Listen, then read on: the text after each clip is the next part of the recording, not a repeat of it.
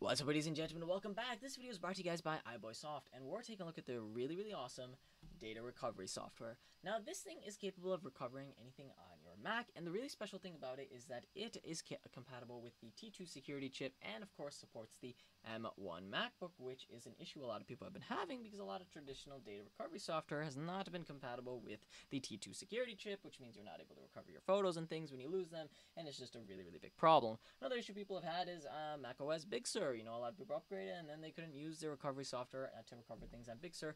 Don't worry, this thing is compatible with that as well, which is really awesome. So, what exactly is it capable of doing? Well, of course, the APFS is the default file system on a Mac running macOS 10.13 or later, and this thing supports it 100%. What is it capable of recovering, though? Well, it can go ahead and recover your Office files, photos, videos, audio, and of course, emails and other archives really quickly. Now, if you don't want to recover things from your Mac or a hard drive, you can go ahead and recover things from your SD card because, let's be real, we all have deleted some photos off an SD card or formatted it by accident, and now we have a big problem on our hands. What can we do? Well, what we do is we jump into this software, and here is something in between. It's not my system, however, it's not an SD card either. This is an external hard drive. Kind of counts as both, so we're going to go and use this to scan.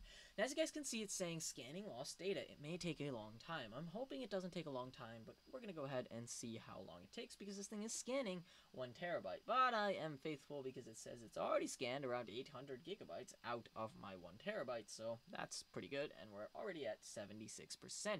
As you can see, it is currently bringing up all the different files that are already located on this drive, and then it's going to go and look for all the things that it can piece back together that have been deleted. On the left, we can see photos, documents, audio, video, emails, and other. All of that is already on there, but let's see, can this thing bring back some things that is no longer on there? 97%. There we go. We are done, which is really cool. Now, for the sake of this video, I went ahead and deleted some things off this drive that I really need, and of course, I went and moved them to trash. I deleted them permanently. They're good to go forever, or so we thought, and yet here they are. As you guys can see, here is a random PNG thumbnail that I went ahead and deleted earlier. All I have to do is click preview, and now I'm able to see that, this image is perfectly fine. How cool is that?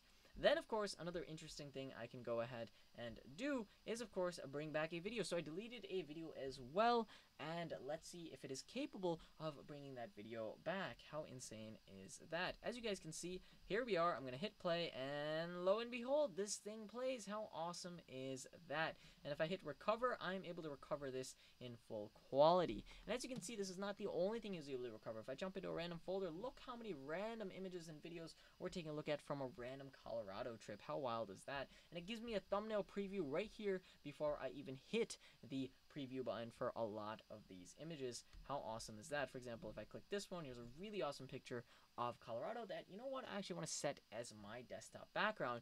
Now, in order to do that, I do need the image file itself. What we're going to do is we're going to hit recover, and of course, oh, I did not select, so you do have to hit the little checkbox here.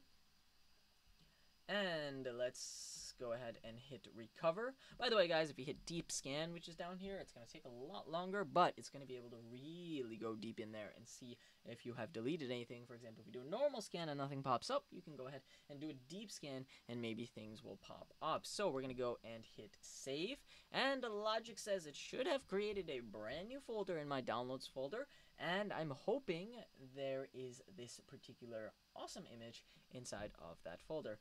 So, of course, let's go ahead and open up my downloads. And as you can see, it created a brand new folder. In it, I'm hoping it says CO, Texas, and New Orleans. So let's see if this thing can bring that particular file up. And lo and behold, there it is. And inside of here, once we give it a second or two, hopefully it is able to bring back that awesome little JPEG of ours. How cool is this? Right there. Okay, cool. Now I'm going to go ahead and actually play this, and I'm hoping it's in full quality, or not play it, but just open it. And as you guys can see, it is full quality down to that little streak that was in the sky during that time. And this is a 4K image, so that is big props to them. Look how awesome that quality is. That is amazing. I'm able to zoom up on that random house all the way over here. How cool is that? So all in all, guys, go ahead and check this software out below. You can also recover music and videos and all of that. Simply go ahead and hit preview, or of course, go ahead and hit the recover button if you want the file back. It's just really, really cool. Thank you guys for watching. Check out the link below. If you guys enjoyed this video, so leave a like and don't forget to subscribe. Thank you guys for watching. This is going to be me logging off.